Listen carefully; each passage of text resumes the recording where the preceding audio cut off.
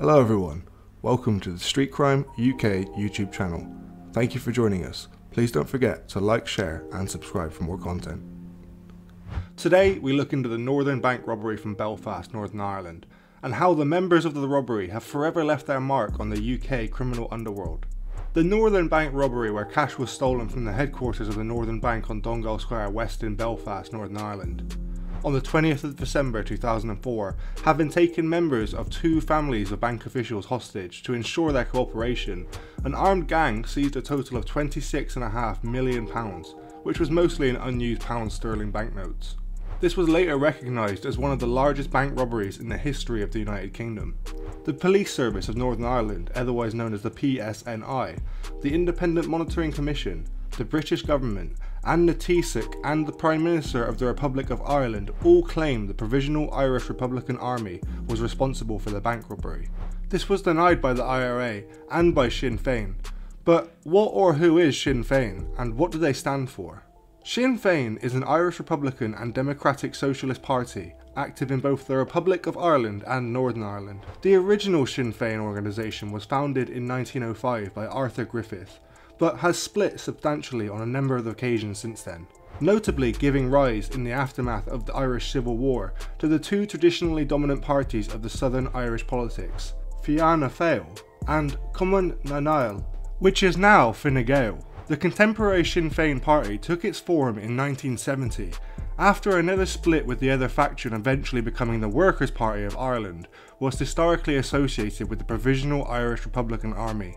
Mary Lou MacDonald became party president in February 2018. Sinn Féin is one of the two largest parties in Northern Ireland Assembly, winning one seat less than the Democratic Unionist Party DUP at the 2017 Northern Ireland Assembly election. In that assembly, it is the largest Irish nationalist party, and it holds 4 ministerial posts in the power-sharing Northern Ireland executive as of 2020. In the UK House of Commons, Sinn Féin holds the 7 of the Northern Ireland's 18 seats, making it the second largest bloc after the DUP. There, it follows a policy of abstentionism, refusing to sit in Parliament or vote on bills. In the Oireachtas, the lower house and upper house of the Republic of Ireland, it is the third largest party. However, in Dáil Éireann, Sinn Féin currently sits as the main opposition and the second largest party, having won the largest share of the first preference votes at the 2020 Irish general election. In 2005, the police forces in Northern Ireland and the Republic of Ireland made arrests and carried out house searches. A sum of £2.3 million in 2014 was impounded at the house of a financial advisor, Ted Cunningham, in County Cork, and Phil Flynn was forced to resign as chairman of the Bank of Scotland and Ireland because Mr. Flynn was a director of one of Cunningham's companies. Mr. Cunningham was convicted in 2009 of money laundering and had his conviction quashed in 2012, and was later convicted again at a retrial in 2014 for those same charges of money laundering. Chris Ward, one of the bank officials threatened by the gang, was himself arrested in November 2005 and charged with robbery. The prosecution then offered no evidence at trials and Chris Ward was later released. The robbery adversely affected the Northern Ireland peace process going on at the time, and as a result it caused a hardening of relationships between the Taoiseach Bertie Ahern and the Sinn Féin representatives Gerry Adams and Martin McGuinness. Although Mr. Cunningham and several others were eventually convicted of crimes uncovered during the investigation, nobody has ever been held directly responsible for the Northern Bank robbery. The police investigation is still open and the case remains unsolved today.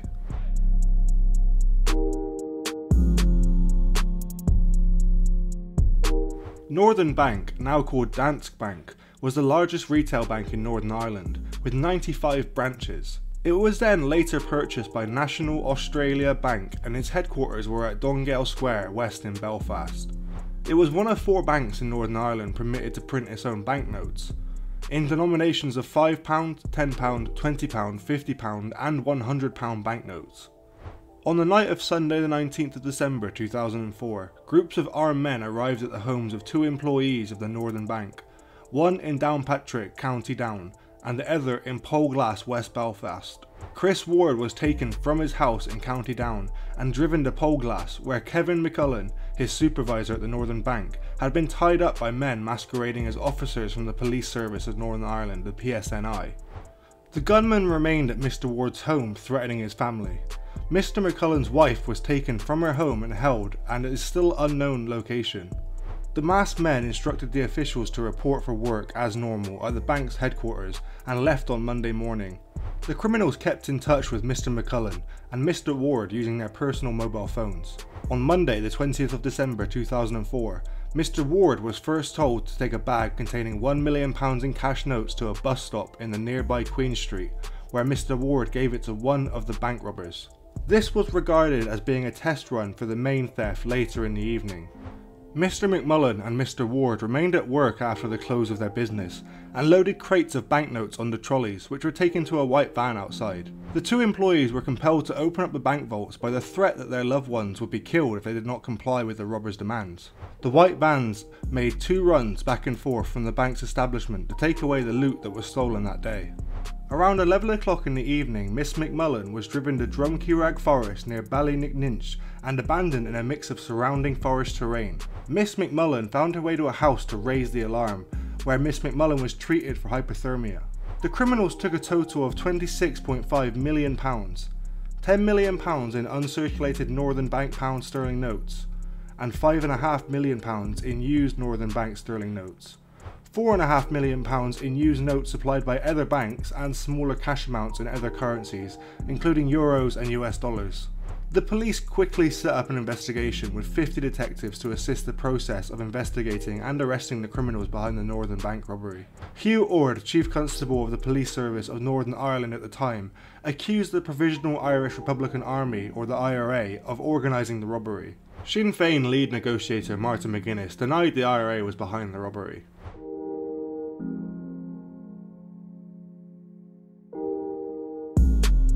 Although the Police Service of Northern Ireland initially refused to be drawn in as to who may be involved, a number of commenters, including journalist Kevin Myers, writing in the Daily Telegraph, quickly blamed the IRA for their alleged involvement in the bank robbery. One senior police officer quoted in the Guardian newspaper was saying, "This operation required great expertise and coordination, probably more than the loyalist gangs possess." On the 23rd of December 2004, the Irish Times ran a front page story on the Provisional IRA's denial of involvement in the bank robbery, and on the same day refused to print a column by Kevin Myers which said the Provisional IRA was responsible for the robbery. Mr. Myers was reported to be shocked by the spiking of his news columns stating the involvement of the IRA. Some 2 weeks later, the Irish Times newspaper printed a report that there may be, after all, a nationalist connection in the bank robbery. On the 7th of January 2005, the Chief Constable of the PSNI, Hugh Ord, issued an interim report in which Mr. Ord blamed the Provisional IRA for the bank robbery as well. The British government concurred with Mr. Ord's assessment, as did the Independent Monitoring Commission, who is the body appointed by the British and Irish governments to oversee the Northern Ireland ceasefires. Sinn Féin, however, denied the Chief Constable's claim, saying IRA had not conducted the raid and that Sinn Féin officials had not known or sanctioned the bank robbery. Martin McGuinness is a leading Sinn Féin negotiator and said that Mr. Ord's accusation represented nothing more than politically biased allegations. This is more to do with halting the process of change in which Sinn Féin has been driving forward, despite anything that has happened at the Northern Bank. But on the other hand, Bertie Ahern, the Irish Taoiseach, said that an operation of this magnitude had obviously been planned at a stage when I was in negotiations with those that would know the leadership of the provisional movement. The Independent Monitoring Commission recommended that Sinn Féin was fined for authorising the heist and remarked in the report that the leadership and rank and file of Sinn Féin need to make the choice between continued association and support for the PIRA criminality and the path of an exclusively democratic political party. The Provisional IRA issued a 2-line statement on the 18th of January 2005, which denied any involvement in the robbery. The IRA has been accused of involvement in the recent Northern Bank robbery, and we were not involved. Despite this denial from the Provisional IRA, it was widely believed in Northern Ireland, especially in unionist circles, that the IRA was responsible. Commenters in the UK newspapers speculated that the heist had been intended either to secure a pension fund for IRA active service members or to support Sinn Féin's electoral campaign.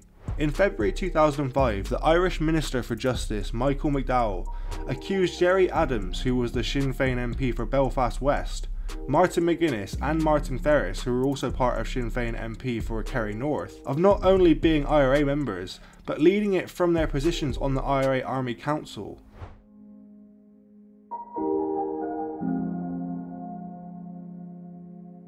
On the 10th of February 2005, the day the Independent Monitoring Commission report was released, houses near Barra County, Tyrone, belonging to two brothers were searched in connection with the robbery, but nothing came from the searches.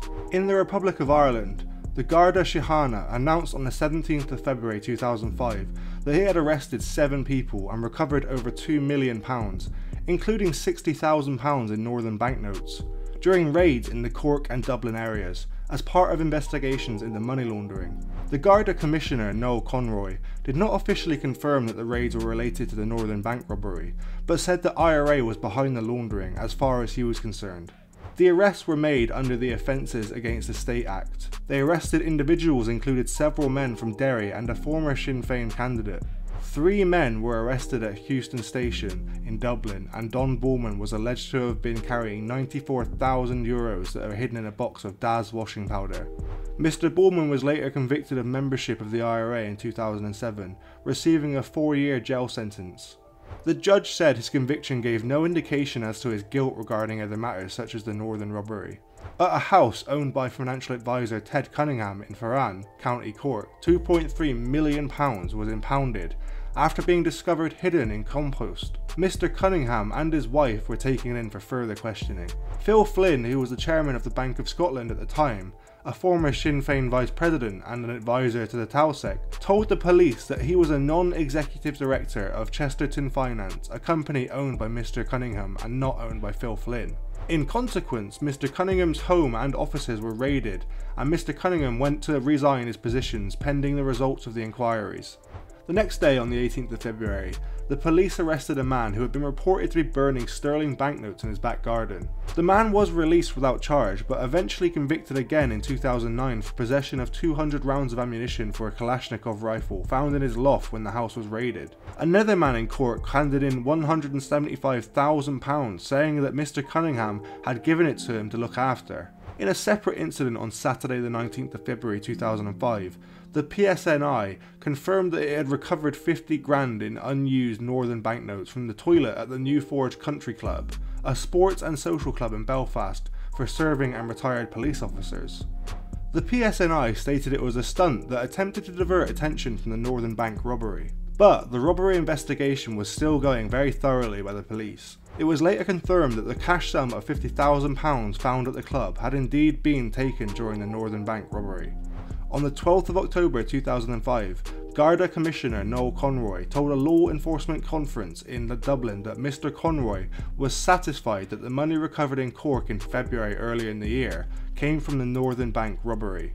In November 2005, the PSNI arrested 5 men, 2 in Kilcoo, County Down, and 1 each in Belfast, Dungannon and Collis Island. In protest, crowds started to take to the streets and block the road between Castlewellan and Newry near Kilcoo, with violence and the burning out of local vehicles. Hugh Orr defended the police action as proportionate, while Sinn Féin MP Michael Gildnew claimed the raids were part of a political stunt. A man from Kilcoo was charged with robbery, hostage-taking and possession of a firearm or an imitation firearm. The individual arrested in Dungannon was named Brian Arthurs, a member of Sinn Féin and a brother of Declan Arthurs, an IRA volunteer killed back in 1987. The man from Collis Island was charged with making false statements to police in relation to a white Ford Transit van allegedly used in the Northern Bank robbery. By the end of 2005, the police's investigations had resulted in a total of 13 arrests and 22 searches. All charges against the men from Kilcoo and Collis Island were dropped by the Public Prosecution Service in January 2007. Hugh Orr described the developments as a setback.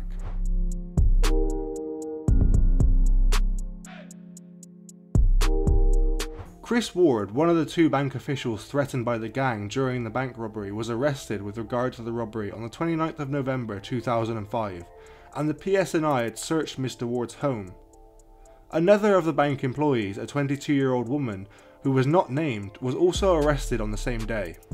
On the 2nd of December, the police went in 25 Land Rovers to raid Casement Park, the Gaelic Athletic Association Stadium and Social Club in West Belfast, because Mr. Ward had worked there part-time. The GAA reported the matter to the Irish government, stating that it had not been warned about the raid on the 2nd of December. On the 7th of December at Belfast Magistrates Court, Mr. Ward was prosecuted for robbery and using a firearm. The prosecution's case was based on Mr. Ward's actions in the days preceding and during the raid, a suspicious work rota and discrepancies in Mr. Ward's original statements to the police. Mr. Ward denied the charge and claimed that the police were harassing him and his family in an attempt to frame him as the inside man on the bank robbery job. Mr. Ward complained that the police had held him longer than the gang held his family hostage. Mr. Ward was remanded on bail and a date set of September 2008 for the trial in Diplock Court. At the trial for robbery and false imprisonment, the prosecution offered no evidence. Mr. Ward was acquitted of all charges and was discharged by the judge. The prosecution accepted that the work rota change which underpinned their case had been the result of a chance decision by management. Mr. Ward's defence lawyer claimed he had been the victim of a Kafkaesque farce from the treatment from the police and his family.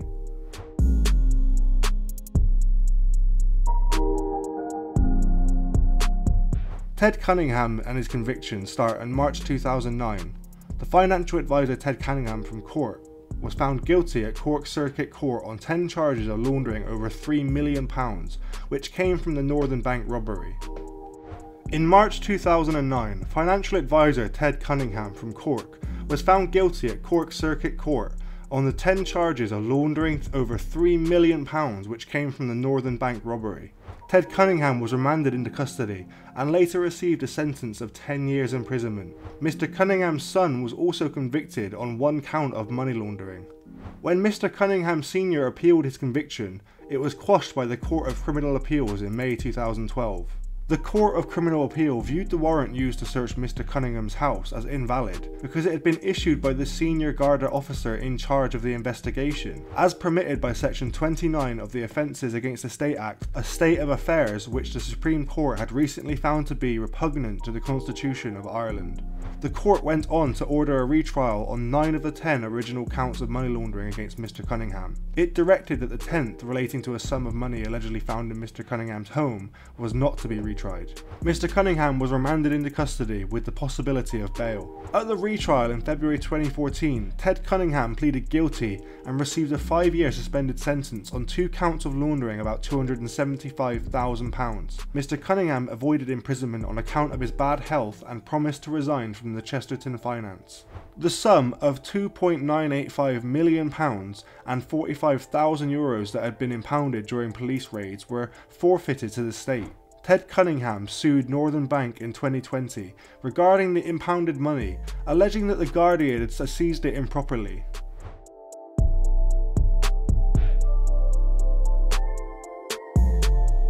The old Northern Bank's £20 note, which was taken out of circulation in March 2005 as a direct result of the robbery at the Northern Bank. The Northern Bank announced soon after the robbery that it would replace its £10, £20, £50 and £100 notes. The new banknotes would have different colours, new logos and altered serial numbers upon being printed. By March 2005 it had done so, meaning that the uncirculated banknotes which had been stolen would be hard to spend, if not impossible. This still left the £4.5 million in notes from other banks and £5.5 million in old used Northern banknotes, which were untraceable. After the Good Friday Agreement of 1998 had provided a tentative ending to the Troubles, the political situation in Belfast remained tense. By the end of 2004, the different parties in Northern Ireland peace process were reaching an agreement, but at a meeting on the 8th of December at which Bertie Ahern, Tony Blair and Gerry Adams and Martin McGuinness were present, the Sinn Féin representative refused to promise that the Provisional IRA would stop its criminal activity going forward. Less than 2 weeks later, the Northern Bank robbery again inflamed tension since. Despite the denials of Sinn Féin, the IRA was blamed by Mr. Ahern and Mr. Blair for the robbery. In 2005, the UK Secretary of State for Northern Ireland, Paul Murphy, remarked that I cannot hide my own judgment that the impact of this is deeply damaging. Mark Durkan, leader of the Irish Nationalist, Social Democratic and Labour Party, condemned the IRA as a criminal enterprise.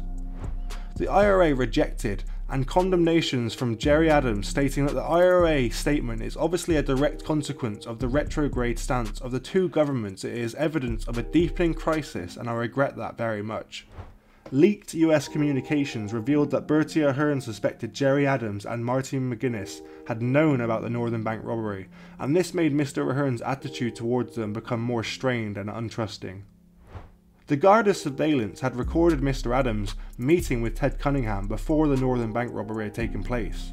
Alongside the murder of Robert McCartney, the robbery caused the US government to block fundraising for Sinn Féin in the United States in March 2005. The ban was later dropped in November 2005, just 8 months later. The Belfast Telegraph reported that in 2015, 2 murderers were linked to the Northern Bank robbery as part of an international IRA row over the proceeds. Gerard Davison was shot dead in May, and Kevin McGuigan was subsequently killed in August. When Gerry Adams denied that the IRA was involved in any way, shape or form, the Ulster Unionist Party, the UUP, announced that it could not share power with Sinn Féin any longer and withdrew from the coalition governing Northern Ireland. Bobby Storey was arrested and released without charge regarding the murder of Mr McGuigan. Mr Storey had been accused under parliamentary privilege in the House of Commons of the United Kingdom by Ulster Unionist Party Member of Parliament David Burnside of being the planner of the Northern Bank robbery. In 2014, the former head of the Assets Recovery Agency commented that he believed the IRA was still struggling to launder some of the £26 million taken in the robbery, owing to the size of the haul. Former IRA bank robber Ricky O'Rourke published a work of fiction in 2018 entitled Northern Heist, about a Belfast bank robbery which bore strong resemblances to the Northern Bank robbery as we know it now. As of 2018, the Northern Bank robbery remained one of the largest in the history of both the United Kingdom and the Republic of Ireland, and no person or organisation has ever been held directly responsible. Who and what do you believe to be the primary source behind the Northern Bank robbery? Let us know what you think about the Northern Bank robbery, and if you believe the IRA did in fact commit this now infamous bank robbery or not. Thanks for joining us today. If you enjoyed the video, don't forget to give it a like and a share, and leave any thoughts or suggestions you have in the comments section. We love to read through them all. And if you're new but enjoy UK true crime content, then subscribe to see when our newest video releases. And as always, stay safe.